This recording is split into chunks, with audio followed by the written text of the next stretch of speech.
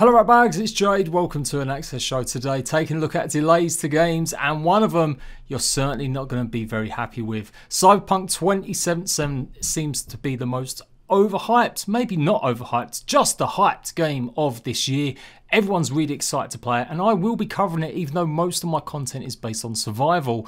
I've been looking forward to trying out CYBERPUNK and giving it a whirl. Well, bad news, it's now been delayed. On top of that, there are other games that have been delayed and announced in the last few days. You've probably heard by now, with Final Fantasy VII, as well as the new Avengers game from Square Enix. But there are some genuine good reasons here why it's important that the devs take their time, and hopefully this means we're going to get even better game when it does come out in now, September the 17th, 2020. They've just posted this on Twitter right now, the official CD Projekt Red Twitter page. We have an important news regarding CYBERPUNK 2077's release date we'd like to share with you today.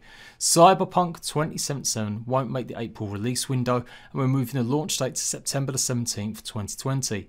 We're currently at a stage where the game is complete and playable, but there's still work to be done. Night City is massive, full of stories, content and places to visit, but due to the sheer scale and complexity of it all, we need more time to finish playtesting, fixing and polishing. We want CYBERPUNK 2077 to be our crowning achievement for this generation, and postponing launch will give us the precious months we need to make the game perfect. Expect more regular updates on progress as we get closer to the new release date. We're really looking forward to seeing you in Night City. Thank you for your ongoing support. So CD Projekt Red have got a lot of goodwill left in the bank, and this is definitely going to obviously piss off a large portion of people, but if it means we get a better game, I'm all for that. There are a couple other negatives though.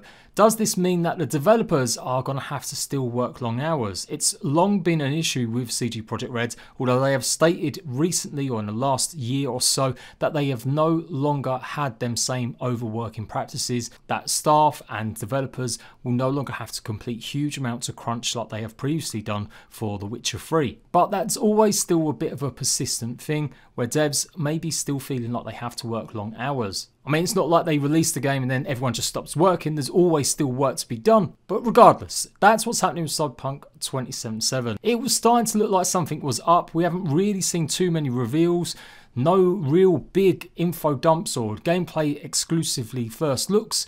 And we're only a couple months away from its supposed release. Of course, there's been some other delays, like I said. If you missed it, the Final Fantasy VII Remake is now delayed till April. That's not so much of a horrible delay, it's only by 1 month. But a big shift has been the Avengers, that is now also coming out on September the 4th, 2020.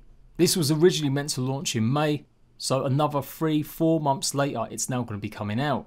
Clearly the developers needed extra time, but are they also taking into account maybe some anticipation for the next gen? It clearly says here that it's this generation, and we've never seen any sort of news or info about any sort of upgrade to the brand new PS5 or the new Xbox Series X. So I'm starting to think this is actually being done to take into account that as well. By this delay, they also can take a look at the hardware that's coming in and see if they can get a job done for the next generation as well as this one. We already know that Xbox has promised that all of its first party exclusives will be able to be played on every type of Xbox, Xbox One, Xbox S, Xbox X and the Series X for the next 2 years at least. Now it doesn't mean all games, just their first party games, and it does look like they're going to be able to dial up the settings to increase it to make it more powerful and get a better overall experience if you're buying the brand new console. So are CD Projekt Red going along them lines as well? Will we see a very much big version of CYBERPUNK 2077 coming out at the same time? It would mean a lot of their marketing could also go behind the new consoles, but there we go, just a bit of speculation there. Also, something else to consider is that The Witcher 3 is having its biggest spike in players it's ever had, on Steam at least. Anyway, there are more players playing it on Steam than they've ever played it, even at launch, due to the Netflix show obviously earning more interest. So that interest is going to carry over. More people are going to be more invested in the company and looking forward to the next game because they're obviously enjoying what a masterpiece The Witcher is, and so that will generate even more hype over the next few months. So we could see CYBERPUNK being an absolute monster of a game, even more than it originally was going to be. Just a short one from me. As I said, I don't normally cover lots of this news, but I have been keeping tabs on CYBERPUNK and I've been letting you guys know when the release date was coming. So keep it locked down if you want to hear more news about CYBERPUNK, and I'll see you right back soon.